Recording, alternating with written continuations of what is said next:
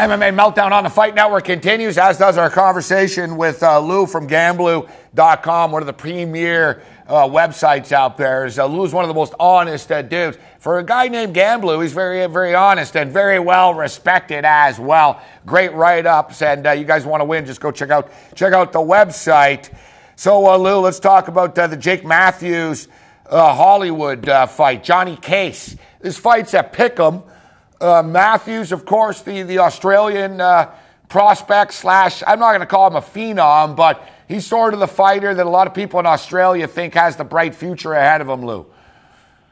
I'm not from Australia, but I do believe he has a bright future as well. That said, nothing's easy, and boy, this matchup here, you have two really awesome,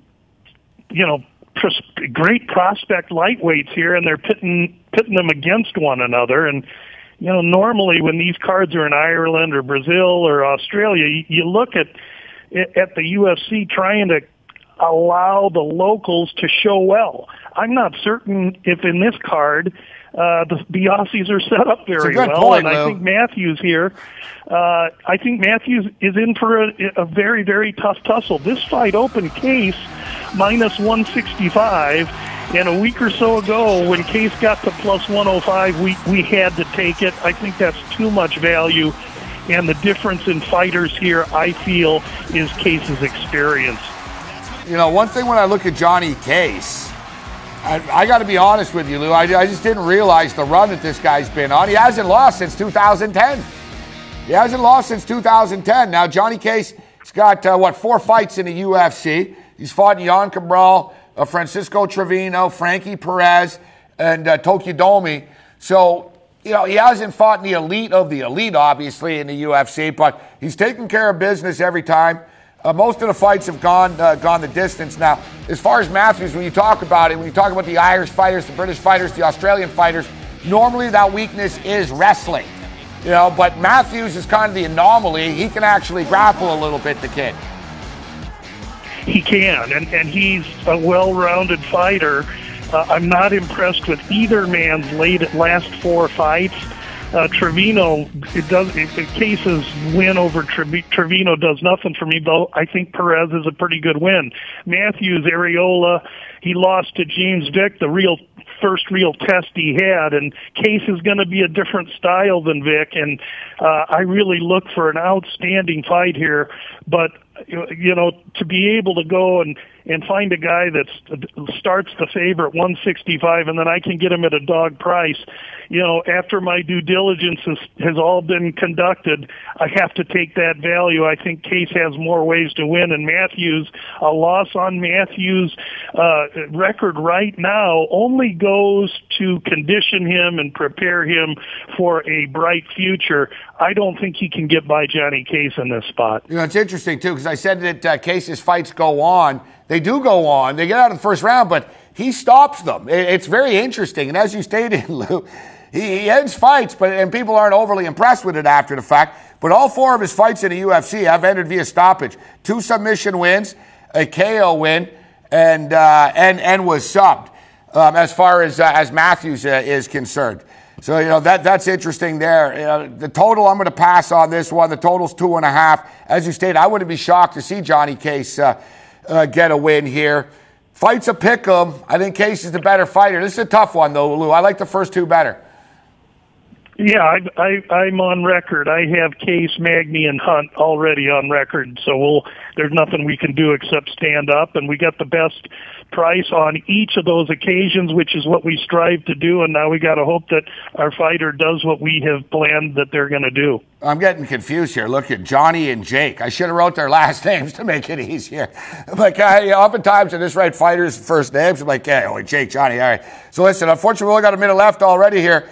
Quickly on the way out, you mentioned the Rin Nakai fight against Smith. Smith minus 170, total 2.5. Over under is at minus 200. People expect that fight to go the distance. And what's your take on that one? And quickly, Stephen Bosse and Tahuna, James Tahuna. I think Tahuna gets back in the winner's circle, but the line's a little high. Line's high, but he has every advantage, size, reach. I haven't studied that one too much.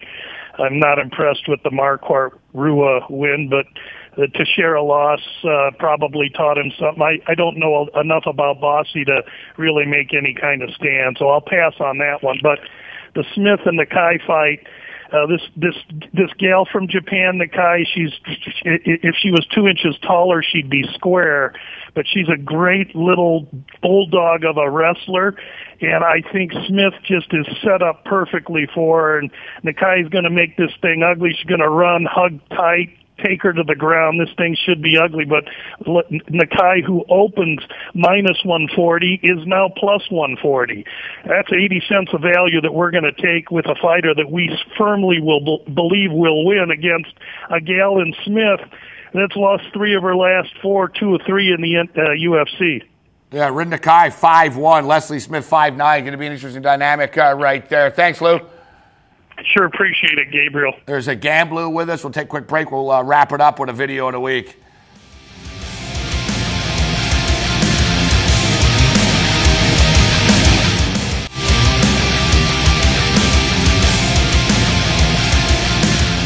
Well, we try to give the people what they want, and I think what people want is to watch Nate Diaz beat the crap out of Justin Bieber. I don't know who the hell Bieber thinks he is, trash-talking against Diaz. I don't think Bieber would want to run into Diaz outside of a club in Hollywood. It's amazing that Diaz has gone TMZ and is partying at the hot spots in Hollywood, but here's Nate Diaz beating the crap out of Justin Bieber.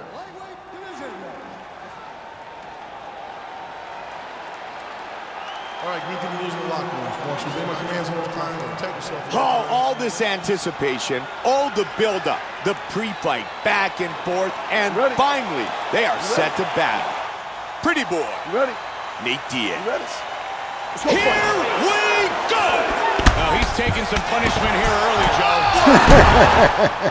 That's it, he's out! Man, that fool. Beautiful knockout here early in the 209 in the house. Let's take a closer look at that from a different angle. Look at this. Bam! And good night. This is as close as you're going to get to actually getting to see Bieber get beaten up. Ladies and gentlemen, referee Dan Mugliano's call to stop. Awesome stuff. Thanks to MMA Game. Great job, guys.